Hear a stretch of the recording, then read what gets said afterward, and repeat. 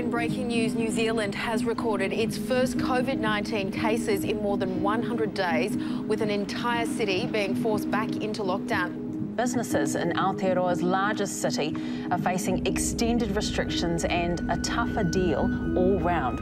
New Zealand has extended a lockdown in its largest city for 12 more days. Ka ara taki tētahi, ka ara taki te katoa. If one lifts, we all lift, and when one falls, that's heartbreaking. Pivoting wasn't an option, and I realised that essentially closure was really the only option that we had. You know, we're hanging on by a thread and we need a rope ASAP. We've put our heart, soul, blood, sweat and tears into this entire business that you see around it. I just don't want to see it fail, yeah, because part of me fails with it. Tāmaki Makaurau are carrying the load for the rest of Aotearoa. We know this. The Prime Minister tells everyone that, but we don't feel that kindness.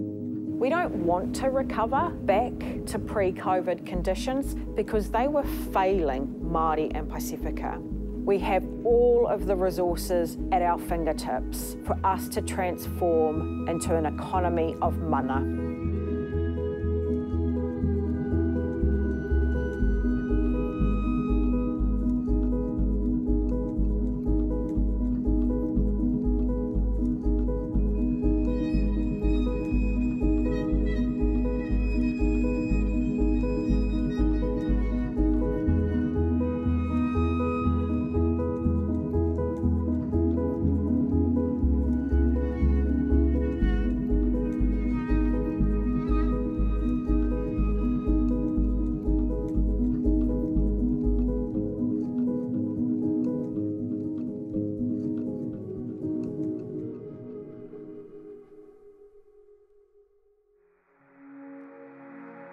At the centre of every Māori business is a whānau. And so when you're stuck in the middle of a global pandemic and in lockdown for 3 months or more, and you hear the heartbreaking news that a Pākehā Māori has folded and shut its doors, you know fundamentally that it's not just that a business has closed down, but a whānau has lost their income. The community that surrounds that whānau has lost its means of tūhono or connection, and the effects are rippling. Auckland's lockdown can be felt everywhere. This is definitely the worst day of lockdown for me. Day 80 whatever. Up to this point, bro, I was actually thinking I'm one of the lucky ones. You know, I was going to get back to business. My team's tough and ready, and we're going to be running hot. Knowing that I've got their support, that makes me want to get up and make sure that we've got a mean as kaupapa to drive once we come back to mahi, but for how the boys are jumping ship, yeah, that's tough. This one's posed a lot more questions for me as a business owner as well. And I've, had to borrow money to stay afloat through this period. This will take a couple of years to climb out and get back to a place where we can start to feel comfortable again. Yeah, the whole water's been on a bit of a roller coaster too. Yeah, it's because it's like this, eh, bro? And then the water's coming up, and then you get back up for a bit, you buy some time for another week, and then it's coming back up. So yeah, it's always there, always chasing.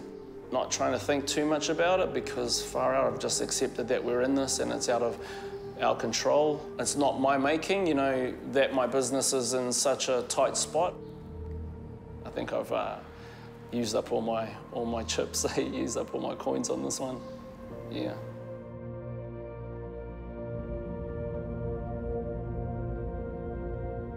Since the start of last year, we're basically approaching $1 billion loss of consumer spending in the heart of the city compared with 2019. And that is sitting on a relatively small number of shoulders. The same sectors hit over and over and over again. So that equates to an average of $750,000 per business. We've had 84 weeks now of restrictions, and they just don't have the reserves to be able to sustain more than 1.5 years of restrictions. It's very, very difficult. You can't direct the winds, but you can adjust the sails.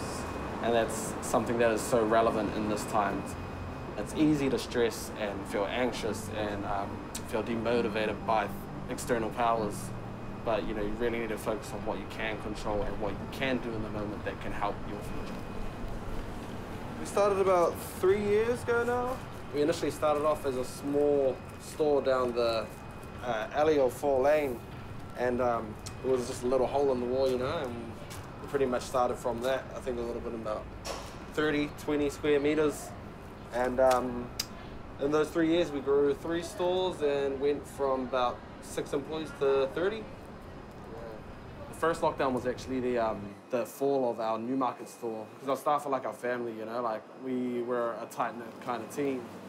They're not just employees, they're friends as well, so we kind of go above and beyond for them. Having to cut some of them loose was probably the hardest thing that we had to do. I think in the hospitality industry, there's a massive wave of emotions right now. Like being unable to trade and even being able to trade at a lower level, you're still only making a percentage of your sales that you were. The fact of the matter, and the fact has always been, is that businesses needed cash 3 months ago. A wage subsidy and the RSP are great, but they're just not cutting it. It's not sustainable, Your employees can't live off that, we can't live off that, and it's frankly disheartening.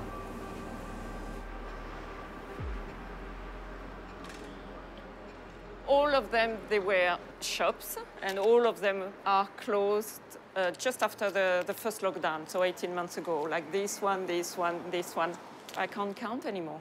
So many. It's easier to count the one left. So this shop, I had to close it.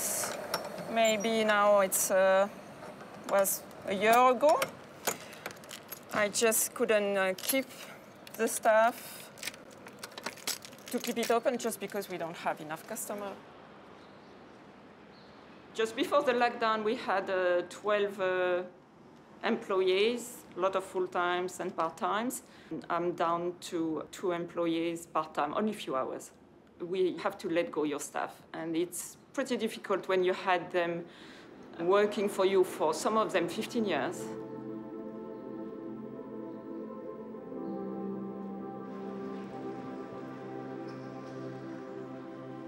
I still remember going down to the beach that morning in March 2020 and realising that everything for us had changed forever.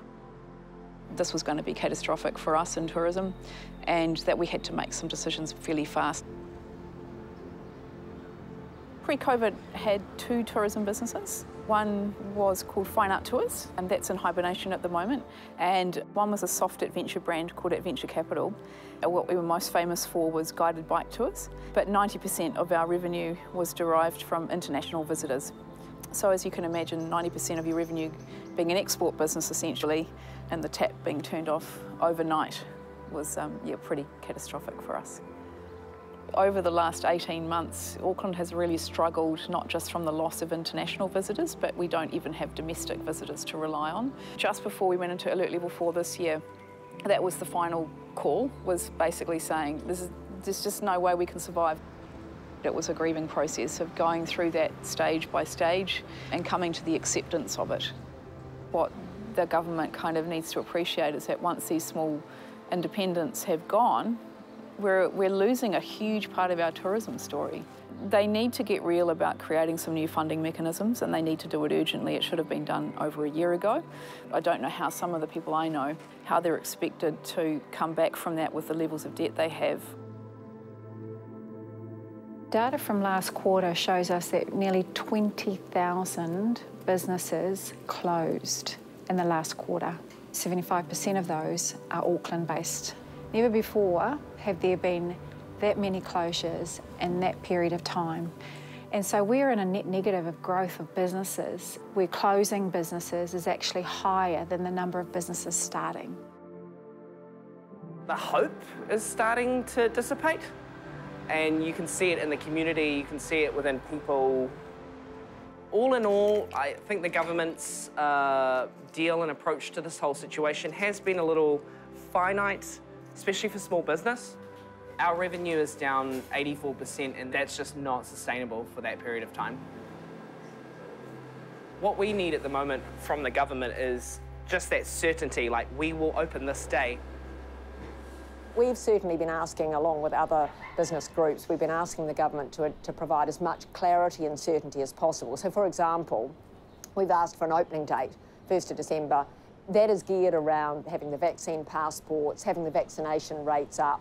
But it would be enormously helpful because people would then be able to plan and actually make decisions for their business.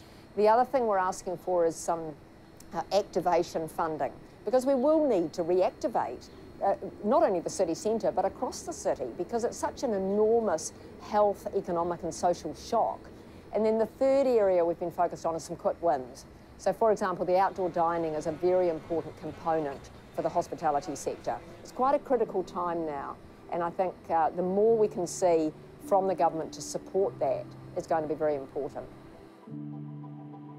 The entire COVID environment has been highlighting how we need to support local and support, in our case, Māori businesses and so forth. This lockdown period, this particular lockdown period, has been tough on us, it's been tough on other businesses that I know of. The fundamental difference or negative impact that we've had as far as sales are concerned and revenue is concerned is not being able to put on shows or put on events where we do the majority of our sales. For our business, what's really important and has always been the most important thing is the relationships that we have with people that we work with, people that we collaborate with, people that support us, our clients. It's always been that way and it'll always be that way. We are really fortunate here in Tāmaki Makaurau to have a really strong foundation of Māori and Pasifika businesses. The Māori economy here in Tāmaki Makaurau is worth $12.5 billion, and 88% of that asset base is in the hands of privately owned Māori businesses. So it tells us that entrepreneurship and owning our own businesses is a really important pathway to mana motuhake. With every disaster, there is always an opportunity, and this is our opportunity to flip the COVID pandemic on its head. And we came into this lockdown with significant economic disadvantage. To get out of it, we need to be backing our Māori and Pasifika businesses. They are our best bet, and the things that we can do at the stroke of a pen. This is our time to really transform the economy into an economy that is just, that is inclusive, that is circular and it's regenerative, where the prosperity is shared amongst everybody. Look, we've had our own cases of COVID in the business. We've had to react and we've put some controls in place to make sure that we keep everyone safe. Our business is around 350 strong. Glad to hear that we're in our meeting this morning. 2 people that have got COVID were the only ones infected. So good to see that our controls that we've got in place here are working and that we're managing the risk around it. One thing that is clearly obvious, we're just going to have to be dealing with COVID on the daily. So it's just how we're actually managing to deal with each case as it comes and how we actually deal with that in the company. When you're up against it, you've got to find a way to make things happen. So the decisions we make shaping our future for the people we've got. We want to make sure that we're creating opportunities for them.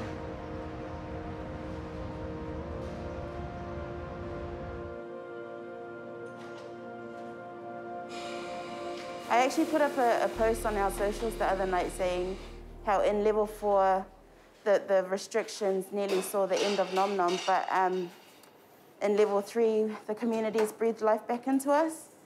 And I've always said to Gelo that if we look after our people, if we look after the community will look after us, and that's exactly what's happened here. The Pacific community and the Māori community have come through in numbers. They've supported us in a really big way, so much so that we haven't been able to handle the demand of orders coming through at the rapid rate that it's been coming at.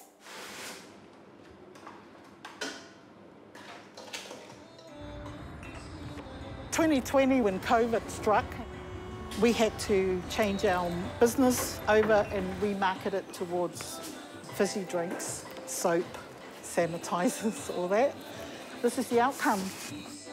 I believe in what we're doing. I really believe in my product, and I sold my house to fund the business because we're growing, but with growth comes expenses. 90% of who walks through our doors are Pasifika and Māori. 85% are young women. I've read a lot of business have closed their doors. I wouldn't even like to think what that was like. We adapted ourselves. We always adapted. We always took risk. We did it our way. Being able to own our own businesses, to be those entrepreneurs, is not just a benefit for an individual person. That benefit, that success, it reverberates across our whānau, it reverberates across all of our hapori and communities, and it reverberates into future generations. We are actually very positive about the future of the city centre. Where we're going to have to work really hard is around the short to medium term to support our businesses as much as possible, to create an environment that people are happy coming back into, and actually making sure that we do the very best we can to get through this next period. The reality is there are a whole lot of things that I think people are going to be pleased to be back, working with people in person. It's great for idea generation, meeting people by chance, building culture, all those great things. There is definitely cause for hope for the future. Usually see more the positive, but it's really now not depending on us. We all feel for all business in Auckland because it's just so unfair. As soon as we open, we will start to recover. For the future of my business, I think that's a hard question. You know, there's so much uncertainty in the time that we are in now. We really don't know what's going to happen. We don't know what's going to happen 2 weeks, 3 weeks, 4 weeks on. We have to do the mahi, gotta head down, try to do what we can, where we can, control what we can, and persevere on. We were looking towards building ourselves up to a degree where we could have another place and we could start doing more functions, more events, that kind of thing. But this has slowed everything right down. Lockdown has just made it impossible now. Even though my business is closed now, I'll always be proud of what we achieved. Even though it's failed through no fault of our own, but it's just failed through circumstances. But you can always look back and say, I'm proud of that. When the world shifts in the way that it has right now, and the ability to run your business the way that you usually would, or grow as you usually would, is taken away from you, that's really hard. It's really hard. When we hear about preserving and protecting the mana of the business owners, it is about how do we do that so we can collectively lift others who may not be able to stand up for themselves. And that's, I think, what the purpose of this kaupapa is. It's about raising the voices of those who are strong enough to share their story so that they may reach others who are struggling.